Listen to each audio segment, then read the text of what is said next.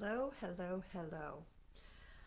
I want to remind you that all of us, all humans, were created to manifest.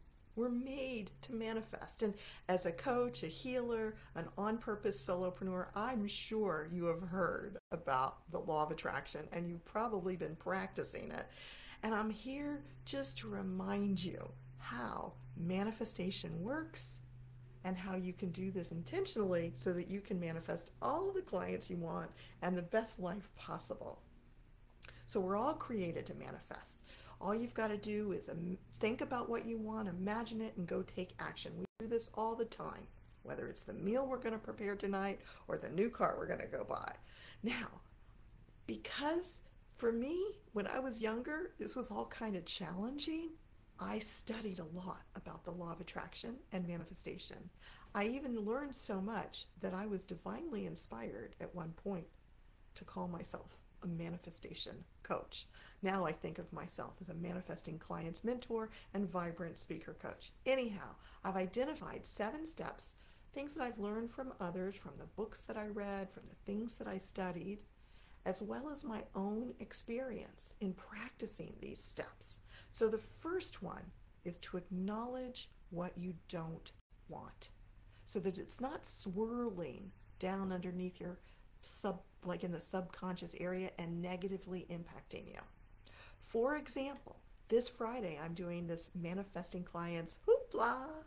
It's an online workshop for coaches, healers, on purpose solopreneurs, and we're going to apply these 7 steps there. And I realized once again this morning as I was going through these 7 steps, I was swirling right under the conscious awareness and thinking no one else is going to register for it. Well, you know as well as I know that if that's what I'm thinking right under there, it's going to impact what I do or don't do and how people feel about what I do or don't do, because they're going to feel it. So I moved on to step number 2, to claim what you do want. I want more than 10 more additional people to register. Right now there's 11 people. I'd love to have over 20 people at Friday's Manifesting Clients Hoopla. And if you want to be one of them, you can join us. It's go to manifestingclientsacademy.com/hoopla. But anyhow, step number 2 is claim what you do want, because you want to shift out of that negative place and into what you want. Step number 3, clear your blocks and believe it is possible. Believe you will receive it.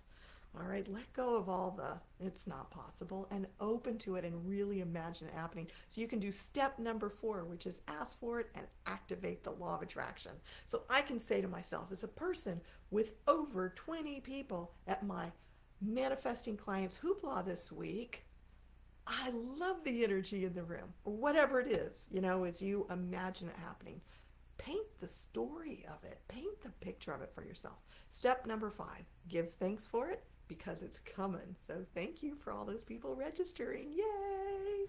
Step number 6, act on any intuition or guidance you receive. Because as you're activating that law of attraction, you're going to get impulses on things to do. So I'm open to them. Step number 7, allow yourself to change. So as long as I'm swirling in that negative place and being that person, I'm not going to be the person who opens up to 20 or more wonderful people coming to my event and having that energy in the room, right? We've got to be different. So my friends, if you want to join me Friday and practice applying these 7 steps to you manifesting clients, go to manifestingclientsacademy.com/hoopla, HOOPLA, manifestingclientsacademy.com/hoopla. It's only $47 and it's a fun, interactive, useful, impactful event. I hope to see you there. Bye.